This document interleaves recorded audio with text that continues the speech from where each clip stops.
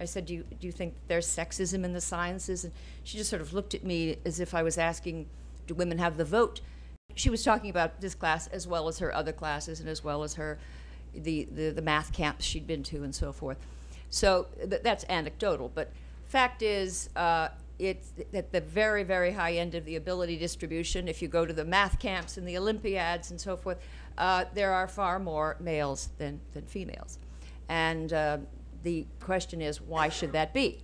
And there are those who will say that it has to do with abilities, that male brains are just constructed better for math and science. Innate abilities is at the high end. I mean, on average, men and women don't differ that much, but at the very high end of the ability distribution, there are many who claim that males have the advantage. I think that it has to do with preferences and aspirations, is that when it comes to, especially the math-based, the math-driven sciences, physics and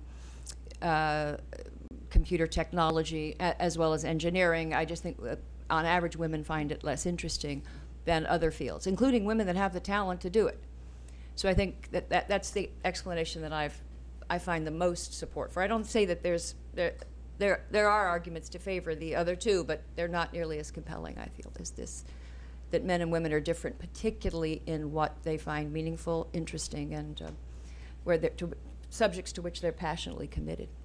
One I found particularly interesting was a study of parents. This is actually kids who were at a science museum in California. And the researchers were very clever. They had audio pickup and at each of the 15 or so exhibitions, interactive exhibitions. And first they watched what the kids did when they were let loose in the museum, boys and girls. And they were equally involved with these exhibits. And then what they did, the data collection had to do with taping the interaction between the parents, mothers and fathers, and the boys and girls. And these were kids from age 1 to 8. When the initial analyses showed that the kids were equally interested in all the exhibits. There were no gender differences whatsoever. The difference was absolutely striking in terms of the interactions. They coded 3 different kinds of interactions. The one of particular interest was when the parents gave the children feedback about sort of pre-scientific notions of causality, for example, to help them understand what they were watching. Boys got more of those kinds of verbal interactions in huge numbers more, like, I don't remember the exact, like multiples, 8 times as many. And this difference was true from children 1 year on. So in spite of their interests, the parents were giving the children, in that study, helping them to correct their view of things, not just sticking with the description of the exhibit, but helping them to see what's going on and having them have a fluency in scientific concepts. And it's also true that the study after study, parents encouraging mathematical ability in their sons in a way that they don't in their daughters.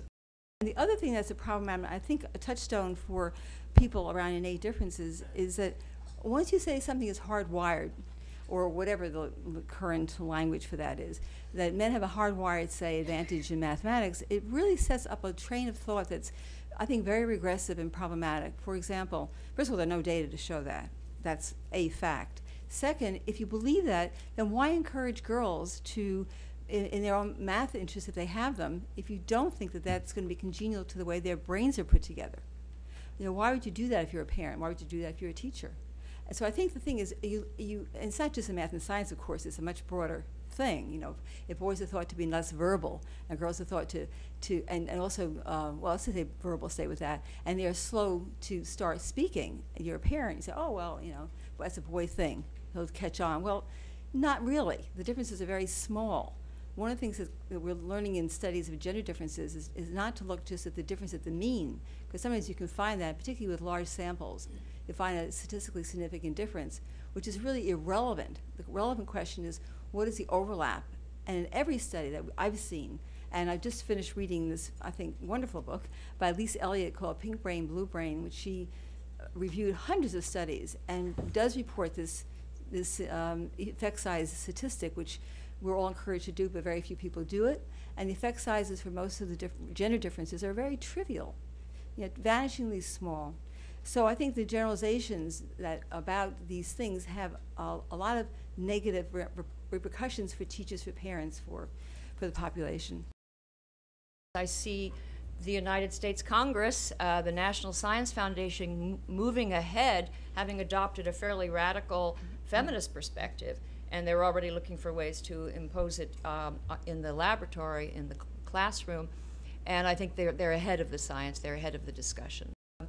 First thing that I find worrisome in all of this is that we're expending enormous resources, and NSF has a program called Advance, and hundreds of millions of dollars for programs, for gender bias workshops, and one woman spent at least part of her grant just creating gender bias bingo, and you can play this game, and you call up, and you can apparently win the game by having any number of examples in your life of where you were mistreated, and your colleagues or students remember women's mistakes longer than men's, and if that's happened to you, you get a bingo. I mean, this is so ridiculous. And this is being funded by, as I said, by NSF at the same moment where we are facing a crisis in boys' education such as we've never seen, that young men on some campuses are disappearing entirely. It campuses some of the historically black colleges. We are looking at a disparity of something. I mean, for some reason, most of the benefits of the civil rights movement seem to have accrued to women rather than the men. But it's not only in the African American community. You look at Latinos in school and the dropout rates. You look at working class boys, colleges like Bloomberg State. Where are the males?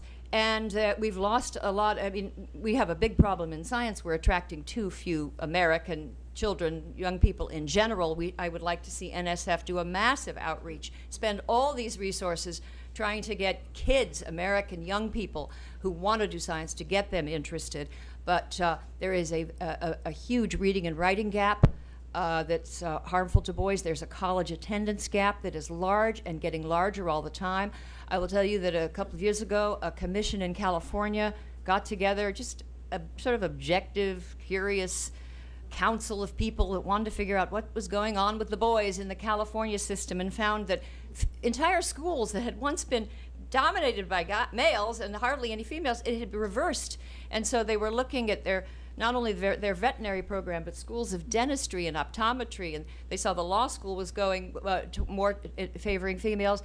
And they then began to wonder, what is this going to mean in the long run? So few boys attending college at all, and then disappearing from, all but disappearing, it's a bit of an overstatement, but sustainable anyway, in many fields. And so we find this, and the answer is, and I'll end with this, the advocacy gap, which is that women have at least just dozens, I would say more than hundreds and hundreds of organizations looking out for their rights and making sure that there's parity. You have groups ranging from the Association of the American Association of University Women and the National Women's Law Center and all the women's studies programs. And there's a group called the National Council for Research on Women. It's 112 groups sort of marching in sisterly solidarity, creating scholarship. Anytime anything's amiss for women, even if it's something very arcane, there are more men than women in the physics department at Stanford. They'll have a study, a program, a solution, and a government reaction. Boys, there's nothing. Zero. There aren't these organizations. Now, am I saying, well, I want to have a national organization for boys and women? No, I don't. But I wish these women's groups would cease and desist, and I wish they would stop promoting these faux crises. Do we have a problem with women in science? I mean, possibly in some departments, some places.